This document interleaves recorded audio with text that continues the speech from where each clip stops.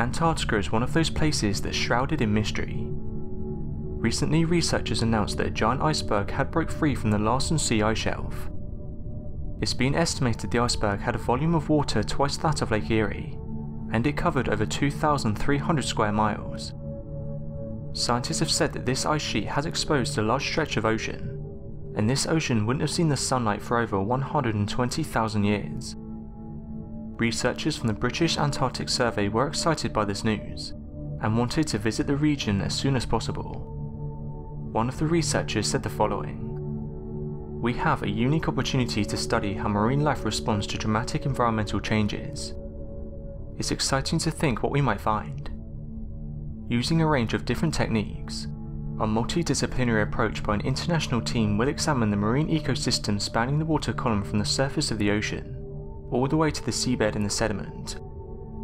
What some people have pointed out is the fact that biologists may find new species of marine animals. If they're found under this ice sheet, it could help us to understand how these creatures adapted to harsh conditions. However, soon after putting plans into place, the researchers were met with some bad news. They encountered thick ice and it slowed down the process of being able to run experiments. This year, however, another team of researchers are planning to do the same journey. The team is from Germany and they got there a few days ago. They will stay there for around 9 weeks and carry out various tests. However, like with the previous team, their success will depend on weather conditions. It was announced that a few days ago the team encountered a large amount of sea ice. The ship's captain then decided it would be best to scrap the mission. However, this team did have a backup plan.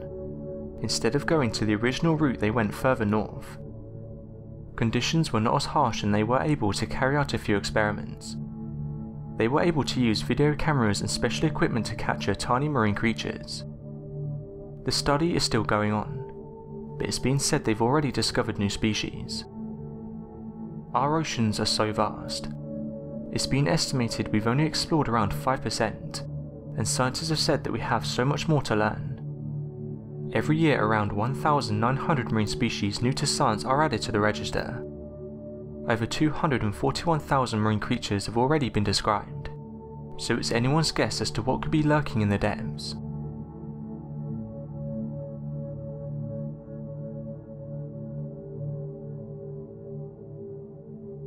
Thanks for watching and don't forget to subscribe for more videos.